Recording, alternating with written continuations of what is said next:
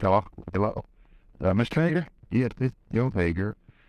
Joe, is your father the one that makes clothes? Yes, sir. We're all together.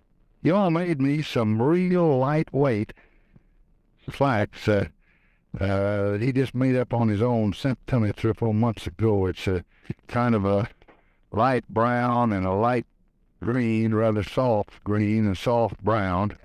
Now, I need about 6 pairs for summer winter. So I need about 6 pairs for around in the evening when I come in from work. And I can send you a pair. I want them a ½ inch larger in the waist than they were before. It's up to 2 or 3 inches of stuff left back in there, so I can take them up. I vary 10 to 15 pounds a month. So leave me at least 2.5 to 3 inches in the back where I can let them out or take them up. And make the ear a ½ inch bigger in the waist. Make the pockets at least 1 inch longer. My money and my knife, everything fall out. We just... Hello?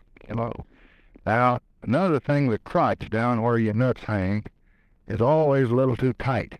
So when you make them up, give me 1 inch that I can let out there, because they cut me. They're just like riding a wire fence. These are the best that I've had anywhere in the United States.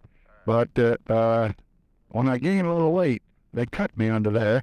So leave me, you never do have much margin there. Let's see if you can leave me about 1 inch from where the zipper ends, round under my, back to my bunghole. So I can let it out there if I need to.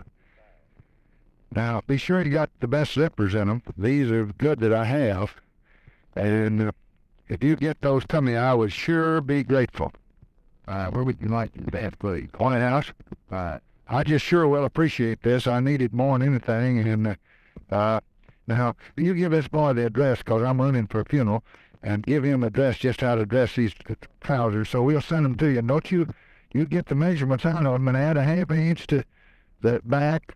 Give us 1 inch to the pockets and about 1 inch underneath so we can let them out. Would you like just a little more pride in the crotch? Yeah, that's right. Okay, here he is, lad. Your other. Okay, go ahead, please.